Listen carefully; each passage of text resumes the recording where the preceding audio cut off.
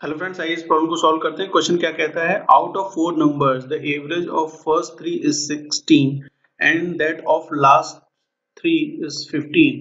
If the last number is 20 then the first number is. क्या कह रहा है कि 4 नंबर हैं जिनमें से 3 नंबर फर्स्ट 3 नंबर्स का जो एवरेज दे रखा है वो है 16, लास्ट के 3 नंबर्स का एवरेज दे रखा है 15 और हमसे क्वेश्चन में ये भी बता रखा है कि जो लास्ट नंबर है वो कितना है, वो है 20।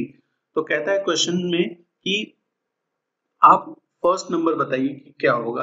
तो हम अगर मान लें कि 4 नंबर्स हैं ए, बी, सी और डी, जिसमें डी की वैल्यू हमें दे रखा है कितना, 20 दे रखा है। तो फर्स्ट 3 का जो एवरेज है वो कितना है, ए प्लस बी प्लस सी का जो एवरेज है वो कितना है, वो है 16। इट मीन्स अगर हमें सम फाइंड आउट करना हो ए प्लस बी प्लस सी का, तो वो कितना आ जाएगा, ए plus B plus see that is equal to 16 into 3 that is equal to 48।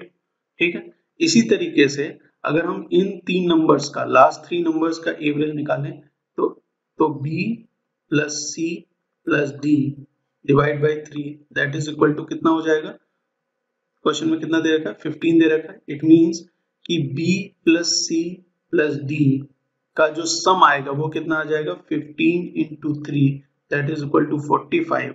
और अगर हम इस d की वैल्यू यहाँ पुट कर दें तो b plus C plus 20 that is equal to 45।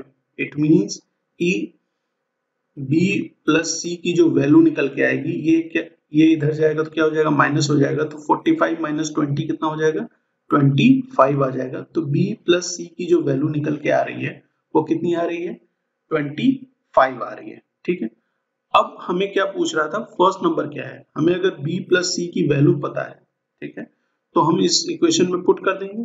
तो हमने यहाँ पे क्या वैल्यू पुट कर देंगे, a प्लस बी प्लस सी कितना है, इसका सम कितना है 48, b और c की वैल्यू कितनी है 25, तो a की वैल्यू कितनी हो जाएगी 48 minus 25 that is equal to 23।